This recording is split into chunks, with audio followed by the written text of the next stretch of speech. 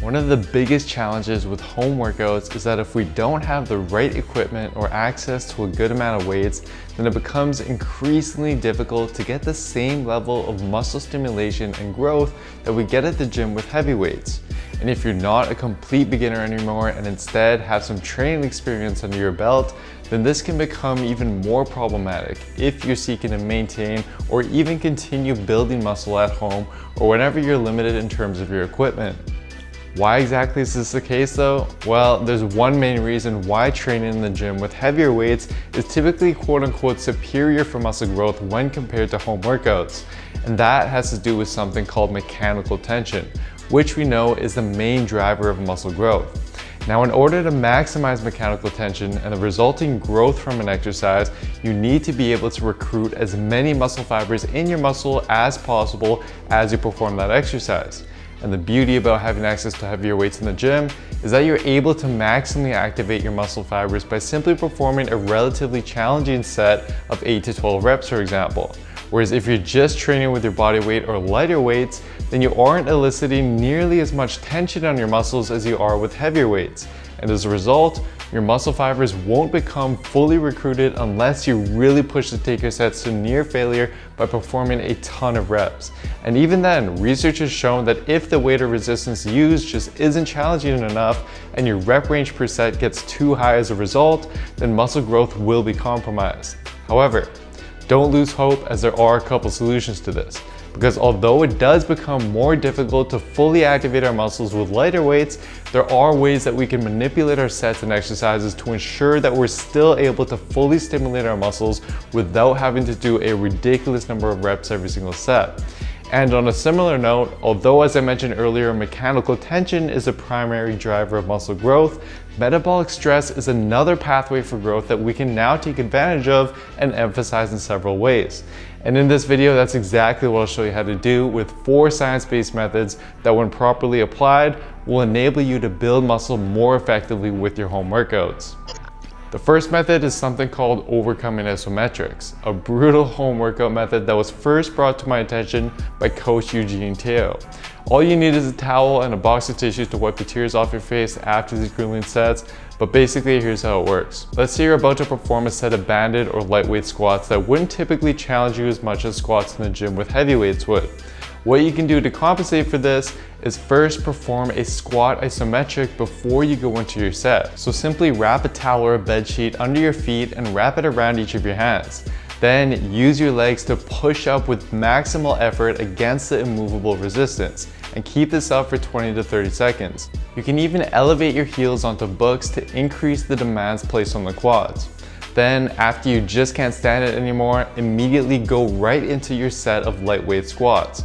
Chances are you're not going to be able to perform nearly as many reps as you normally would be able to as a result of the added fatigue and metabolic stress in the legs from that overcoming isometric we did prior. And this isn't just limited to squats. You can perform this before any lighter leg exercise you do at home, and can even perform these overcoming isometrics with other muscle groups as well. For example, before your lateral raises, you can perform a shoulder isometric like so. Before your biceps curls, you can perform a biceps isometric like so. And before your back movements, you can perform a back rowing isometric like so. It works for virtually every one of your muscle groups and is just an effective way of ensuring that you're able to activate all of your muscle fibers and accumulate more metabolic stress during your sets with lighter weights in order to boost the growth you experience from those sets. Next is a method that has to do with how we go about executing our sets, and is something called rest-pause sets, which, when compared to traditional sets over a period of 6 weeks, have been shown to provide a slight benefit to muscle growth, especially for the lower body.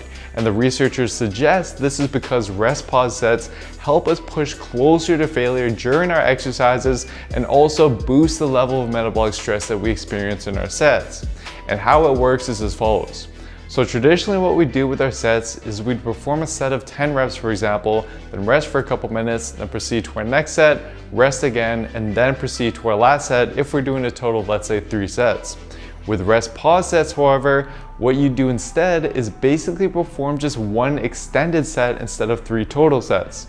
So you'd perform your first set until failure or close enough to it, and then jot down how many reps you got. In this case, let's say you got 20 reps. Then you would stop and rest for just 20 seconds and then go right back into the exercise, and again, take it as close to failure as you can and note down how many reps you got there.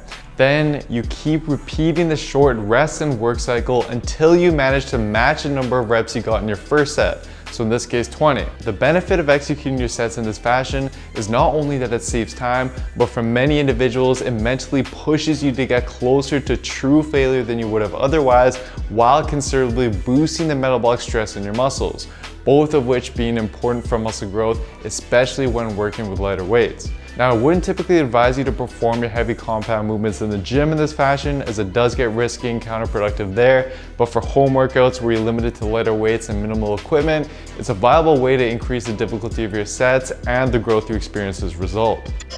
The next method has to do with boosting the activation of your muscles during each set.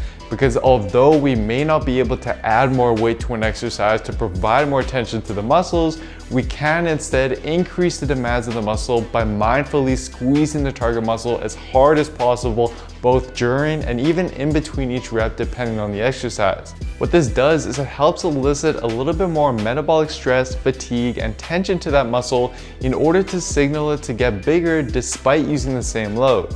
And in fact, illustrating the power of this method is a 2016 study which had subjects perform curls with one of their arms with no weight, and were instead instructed to contract their biceps as hard as possible in a curling motion for 4 sets of 20 reps 3 times a week. Whereas in the other arm, they used a weight equivalent to 70% of their 1 rep max and performed that for 4 sets of 8 to 12 reps 3 times a week. After 6 weeks, the researchers measured the growth in each of their arms and found that both subjects experienced the same amount of growth. And as stated by the researchers, the high levels of muscle activation in the biceps produced from the repeated strong contractions seemed to provide sufficient stimulation of their muscles for growth even when no weight was used. Now, although these were untrained subjects, it still goes to show you the potential power of forcefully contracting your target muscles as you train them, especially when you're limited to just lighter weights. So what I'd suggest is with something like curls, rather than just mindfully curling the weight up, focus instead on contracting your biceps as hard as possible as you do so. And for something like split squats or dumbbell squats, focus on squeezing the quads forcefully throughout your squat and at the top position between each rep. What you'll notice is that when properly applied to your various exercises, you're not going to be able to do nearly as many reps as you could do previously due to the heightened level of fatigue and metabolic stress in your target muscle, which will as a result lead to better growth from those sets. The fourth and final method is to combine the various equipment you have available, because odds are most of you have light weights and some kind of band laying around at home. And although the light weights on their own may not be challenging enough for growth, by throwing a band into the mix, it now becomes increasingly challenging to the point where you're now able to fatigue your muscles to a greater degree despite using lighter weights. And the added benefit about using bands to accomplish this is that they complement the resistance curve of many of your exercises very well by providing a progressively increasing resistance to provide resistance in parts of the exercises where there normally would be none. So get creative with it and implement bands wherever you can. For example, here's how you could do so with weighted squats. Here's how you could do so with split squats. Here's how you could do so with a dumbbell floor press. And here's how you could do so with a Romanian deadlift. Remember, tension is tension, and your muscles are going to respond and grow in the same way regardless of whether you add more tension with a band or add more tension by using heavier weight. So, as an action plan for you, what I'd recommend is experiment with implementing some of these methods into your home workouts as you see fit, especially in exercises where you're quite limited in terms of your equipment and struggling to make them challenging enough on your muscles. And if you're feeling up to the challenge or just have a weird thing for pain, feel free to even combine all 4 of these methods into your sets. Just please make sure you have the Kleenex handy. But hopefully you're able to see that regardless of how limited you are with your home workouts, there are ways that you can manipulate the way in which you perform them in order to increase the level of growth that you experience from them. And on that note, I do have an exciting announcement as I've just launched my home workout program bundle that consists of a dumbbell only program, a resistance band only program, and a body weight only program. They're all designed so that regardless of what equipment you may or may not have available, you can continue maximizing results and building muscle while working out at home. And for a limited time only, given this crazy time in our lives, I've decided that with the purchase of any of my main Built with Science gym-based programs, I'll be throwing in this 3-program home workout bundle in for free, just so that you can use these home workout programs for the time being and then seamlessly transition to the gym-based programs once gyms reopen if you wish to do so. And to find out which program will be best for you, simply head on over to builtwithscience.com and take the analysis quiz, which will guide you to the best program for your body and where you're currently at. Anyways, that's it for today. Thank you so much for watching. Hope you enjoyed it. Please don't forget to show your support by giving the video a like, leaving a comment down below as to what you'd like to see me cover next, subscribing to the channel, and turning on notifications for the channel as well, as this all really does help me out. Thank you so much, everyone. I'll see you next time.